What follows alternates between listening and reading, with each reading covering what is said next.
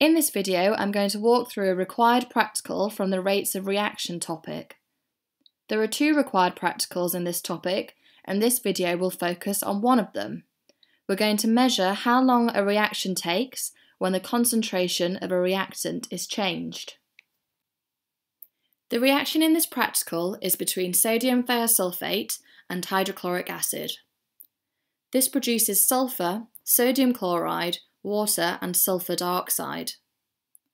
The sulfur is formed as a solid precipitate, so what we'll see as more and more of it is produced is our resulting solution becoming more and more cloudy, until eventually the cross that we've placed underneath is no longer visible.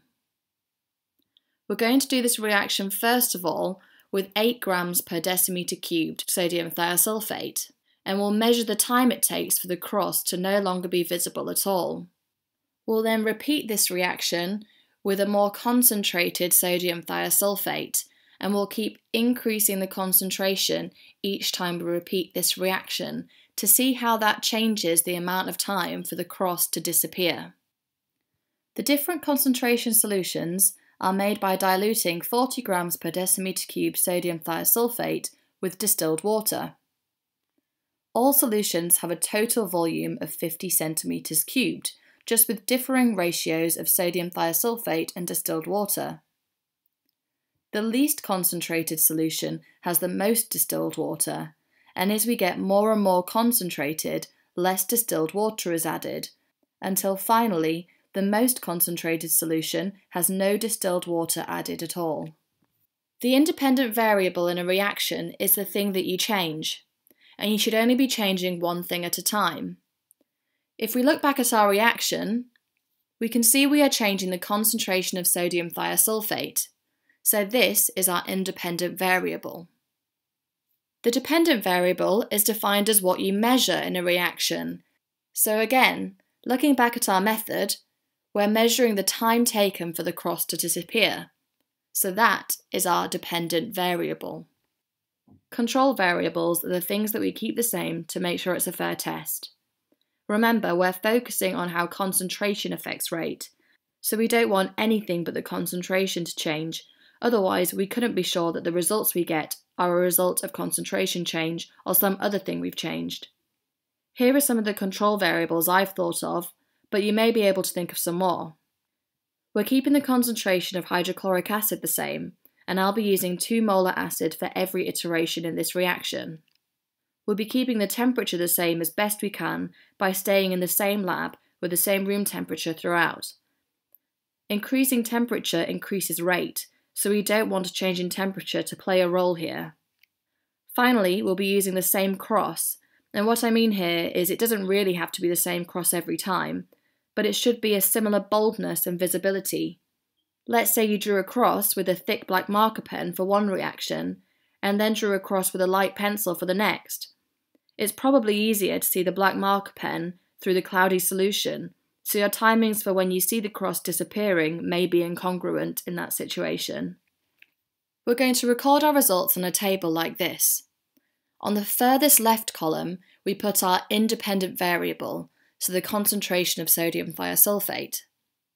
Then we need a column to show the results from the dependent variable, which is the time taken for the cross to disappear. Now you'll see I've put trial 1 here, because you're going to repeat these reactions a total of 3 times and then calculate the mean. So you'll have a trial 1, a trial 2, and trial 3, and then a column for the mean.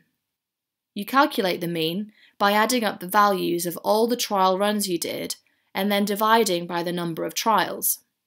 For example, let's say for the 8 grams per decimeter cubed reaction, my results were 150, 152, and 152 seconds.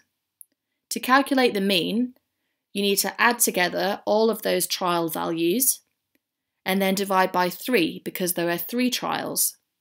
Now let's look at another example. Let's say for the 16 grams per decimeter cubed reaction, my results were 76, 78, and 45. This 45 is wildly different to my other 2 results, and we call this an anomalous result. A result like this suggests you've probably done something wrong in the experiment, and it probably can't be trusted, so it should not be included in your calculation of the mean. So for this calculation, we would do 76 plus 78, and then divide by 2, because this time we're only including 2 of the trials. So now let's see how this practical is carried out. So we start off by making the 8 gram per decimetre cubed sodium thiosulfate solution. We have 10 centimetres cubed of 40 grams per decimetre cubed sodium thiosulfate and 40 centimetres cubed of distilled water. Pour that into a conical flask, give it a swirl, and then place that onto your cross.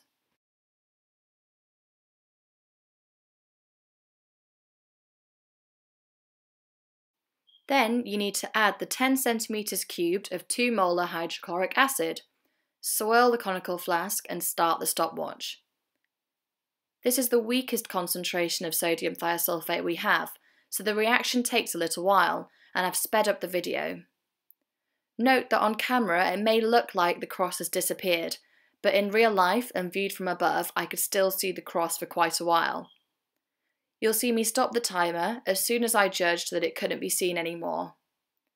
This can be a little tricky to judge, but just try and stop it at the same opacity each time you repeat this reaction with a different concentration of sodium thiosulfate.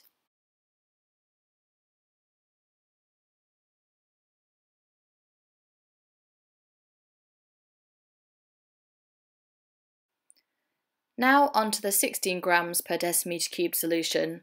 I made this by mixing 20 centimetres cubed of sodium thiosulfate with 30 centimetres cubed of distilled water. And you saw me adding the 10 centimetres cubed of hydrochloric acid, swirling the conical flask and starting the timer. Now this reaction is going to go slightly faster as I'm using a more concentrated sodium thiosulfate solution. However, this video is still slightly sped up. Again, stop the timer when you've judged that the cross can no longer be seen.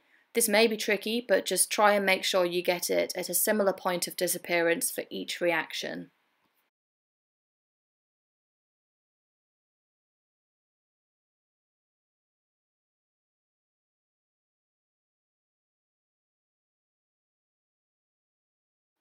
Here is the reaction with the 24 grams per decimetre cubed solution.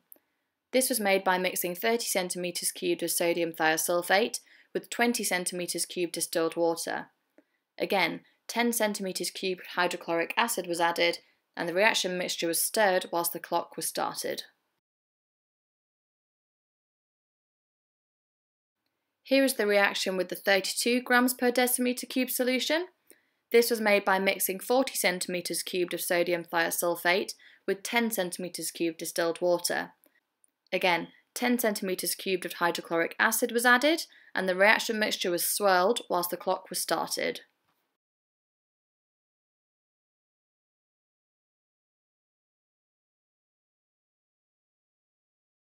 And finally, the reaction with the 40 grams per decimetre cubed solution.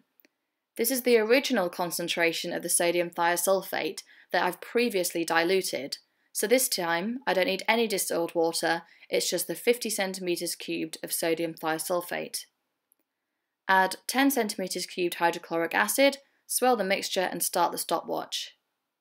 This time I haven't sped up the video. You can see this reaction completes much faster as it's the most concentrated sodium thiosulfate solution. After repeating all of that 2 more times and finding the mean, I produce this results table. So as to not crowd the slide with too many numbers, I've left out all the trial recordings. I'm just showing the different concentrations of sodium thiosulfate and the mean time for the cross to disappear. We can see from these numbers that as the concentration of sodium thiosulfate increases, the time for the cross to disappear decreases. If a reaction takes less time, it means the reaction went faster, which is why, if the time taken decreases, we know the rate of reaction has increased. Now I'm going to plot this on a graph. So here is my graph with the time taken for the cross to disappear on the y-axis and the concentration of sodium thiosulfate on the x-axis.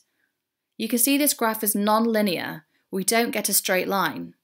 But you can see that as the concentration increases, the time taken for the cross to disappear is decreasing, meaning the rate of reaction is increasing. I hope you found this useful. The other required practical within this rate of reaction topic is covered in another video, and that looks at how a change in concentration affects the rate at which a gaseous product is produced. You can find a link to that video here. I also have plenty more required practical videos, so make sure you check out my channel.